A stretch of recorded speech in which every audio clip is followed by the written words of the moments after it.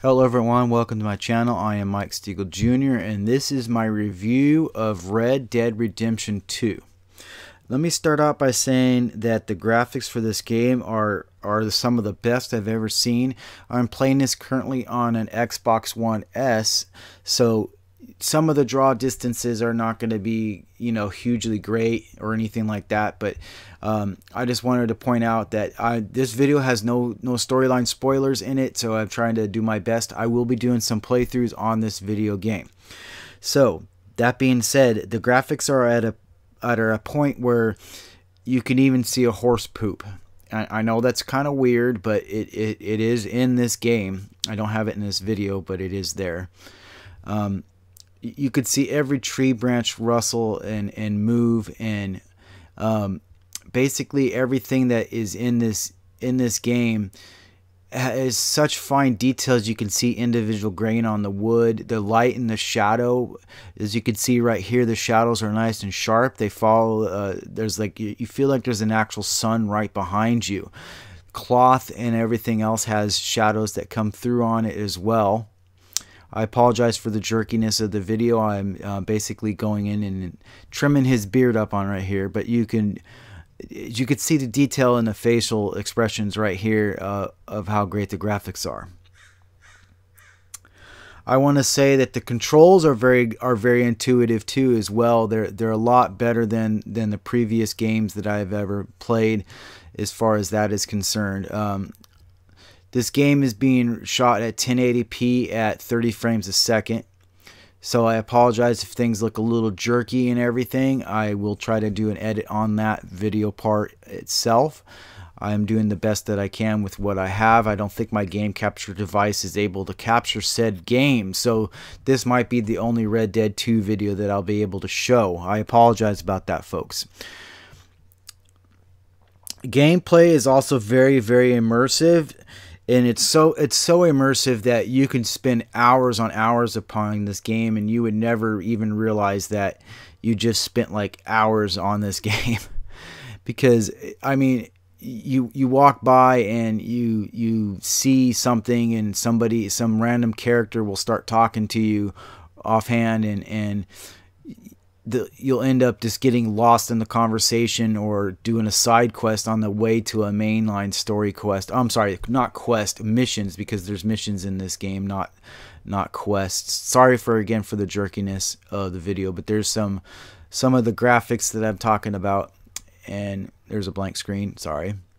Yeah, obviously my game capture device can't keep up with this. I'm going to have to upgrade at some point, but by you viewers watching this stuff, this will help me upgrade my videos.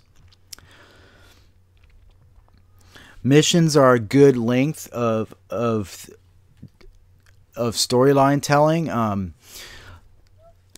Like I said, there's about 60 hours of gameplay in this video, and because of that, it ends up making it so that your storyline and everything is well laid out.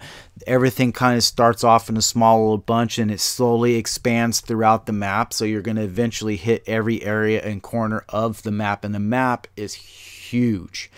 And just 60 hours of main story quests followed up by hundreds of hours of side quests and things to do, like brushing your horse and grooming your face, putting a hat on. It almost becomes meta games in between those little things itself. This is my war horse that I have right here. The game does run a bit slow, so if you're used to a faster paced action game, you're gonna have to be prepared that it's gonna be a slow game. It's basically we're gonna look at the map here. It's basically just drawn out. It's slowed down because this is I don't know if it's the right pace, because if this is a fast-paced game, I don't know if I could handle it too well.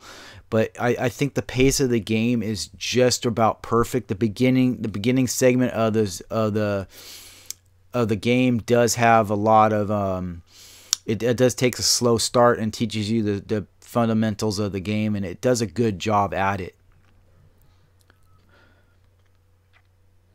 Fast travel is technically possible in this game. You have to get into, I would say, about 3 to 4 hours into this game for it to to fully unlock, and then it goes to the places that you've been to before. So once you've been to a place before, then you can fast travel back to said place, or you can ride a train, and then the train will take you directly to that spot. We are on our way to a mission right here. That's why it looks like the way it does. The landscape is varied. It goes from like mountains and snow down to valleys and plains and swamps. I don't have swamps shown in this video. I apologize. You can see smoke right there in the distance on the way into where we're going. Like I said, I'm just amazed by the graphics. I mean, I'm playing on the Xbox One S, so this isn't quite doing it justice, I don't think. But you do kind of get the gist of what it is, and it's a clear. I'm assuming I'm playing this one at night.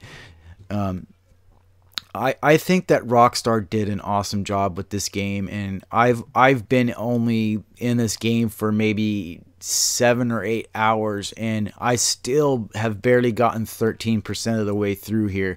Like I said, it's just a massive game.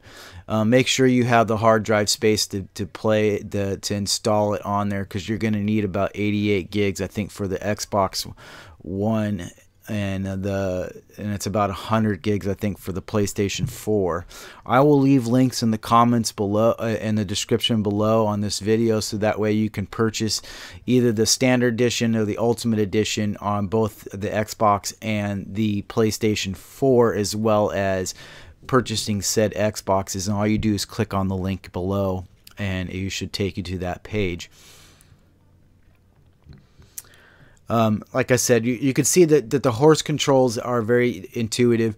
You could basically hide the hub if you want a completely immersive experience. So you do have those options there in this game. And we're approaching the end of this video. There's a little bit of humor here I've added for you, like a little peeping Tom kind of thing. This is what I mean by the side quest. You get a little white blip on your screen, and then you can go in there.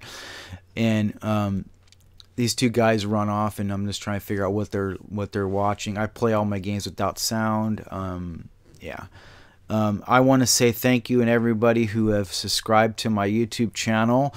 Those of you who are new, click on the subscribe orb at the end of this channel, and please hit that like button and click that share button, so that I know what everyone likes and what they want to share. And so you caught somebody in the window. They're going to close the curtain. And this has been my review of Red Dead Redemption 2. And I give it a 10 out of 10, because Rockstar has knocked it out of the park. Once again, thank you very much for watching my review video. This is the first one I've ever done. If you're new to this channel, hit that subscribe orb. And then click on the like button and the subscribe button, so that way, and then click the notification bell, so that way you're notified every single time that I make a video. And I want to say thank you very much, and everyone have a nice day.